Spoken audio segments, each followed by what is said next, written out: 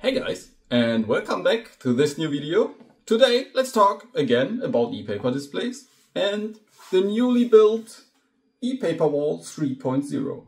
In the past I did show the ePaper Wall 1.0, which was made out of 300 of those 2.9-inch displays. And after that, I think half a year later, I made one with 7.4 inches, and these were like 45 pieces of them. But both the smaller and bigger version did have quite some borders around. Now, the new one is made out of 56 9.7-inch displays, but the bare display with the DIY PCB on the back and battery driven. And yeah, installed on the wall, as you can see here. Overall, let's take a look on how I made it and how it looks now. Everything is driven by OpenEPaperLink, and now it is controlled currently by such an access point which features an ESP32S3 and a TLSR chip, so it's quite small and versatile. And ChatGPT did wrote a quick script on uploading and cutting a big image into smaller parts and uploading it in chunks onto the displays to not overload the ESP32, because that is quite at the limit of doable things in this type of size. So let's take a closer look. As you can see, it's made out of 8 by 7 rows and columns. And the content is shown dithered to make it, as nicely looking as possible from far away. And the displays itself can display red, black and white and have 960 by 672 pixels.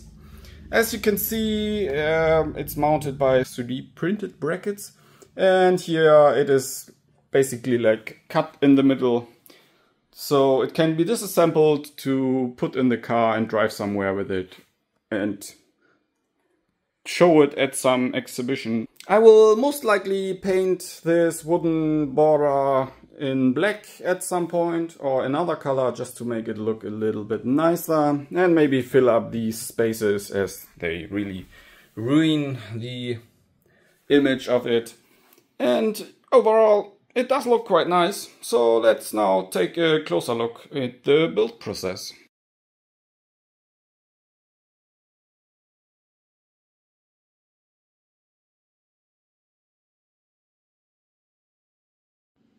And this is how the complete construction basically looks like.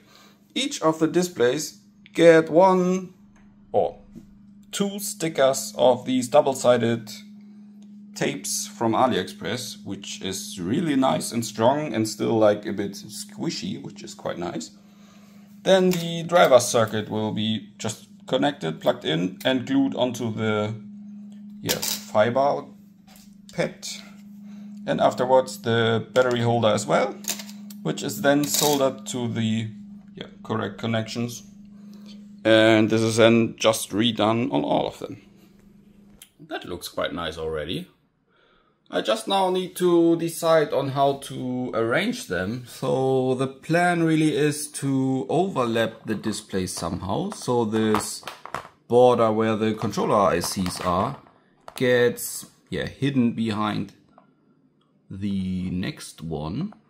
But at the same time, I also want to overlap it to the left here.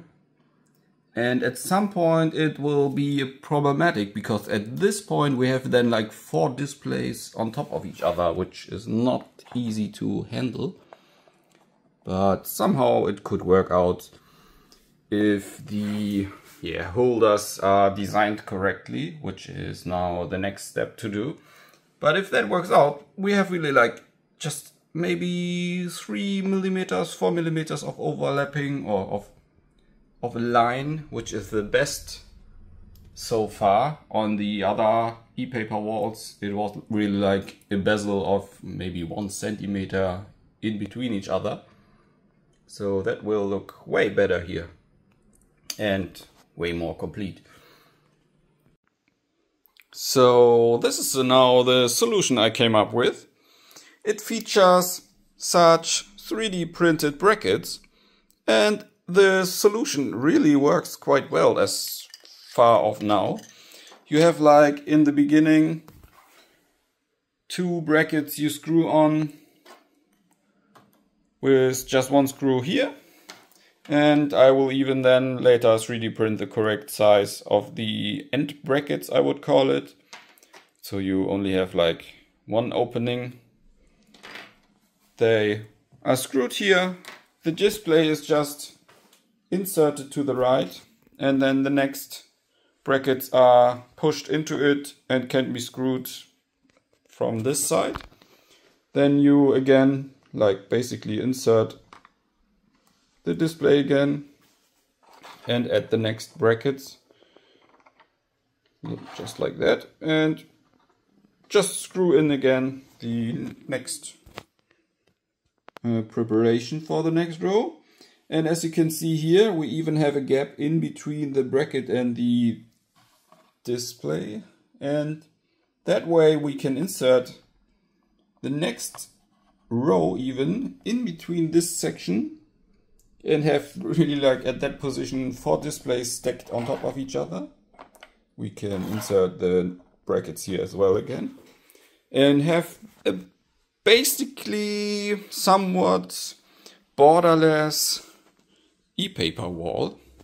So here we have of course this border of the top display. We cannot get rid of it, but in comparison to this section it's like very small.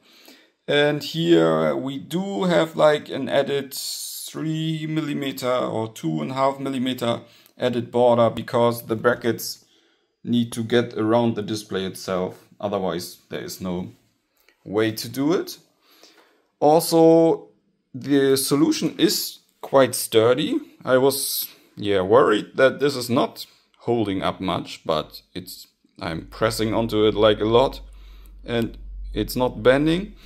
So maybe these brackets can even be smaller in the future. I will add some protection here on the outside because the flex cables are like very much exposed. Maybe a 3D printed solution or a wooden frame just completely around the e-paper wall. But since on one side another complete wooden panel should be added and slid into here, we need to expose just for transportation one side of the row so it can interconnect 2 of the wooden panels without problems. Yeah, and otherwise it's now time to screw in a bit and 3D print more brackets. And as already mentioned, it's now exactly how it turned out. So you have the wooden frame around it completely, and at the sections with the flex PCB you have the squishy tape thing to protect it to not bump into the frame there. And otherwise the image is currently being updated again, and this takes around 1 hour to do the whole screen because each display takes like around 40 to 50 seconds from upload to being finished, and it's done really in like parts 1 by 1 to not overload the access point right now. And while it's still off by around 20 subscribers, I want to thank everyone who did subscribe, and I want to celebrate 20,000 subscribers to this YouTube channel by making this ChatGPT generated image. Did you ever notice that the subscribe button will blink up or shine if someone says do subscribe in a video? I'm not sure if this will work here as well, but maybe take a look. Also, in the future there will be again more hacking content and not so just blog post stuff as right now. As this is just to show what I'm doing, but it's not worth to create like a full documentation on how to build a wall, because no one will ever do it.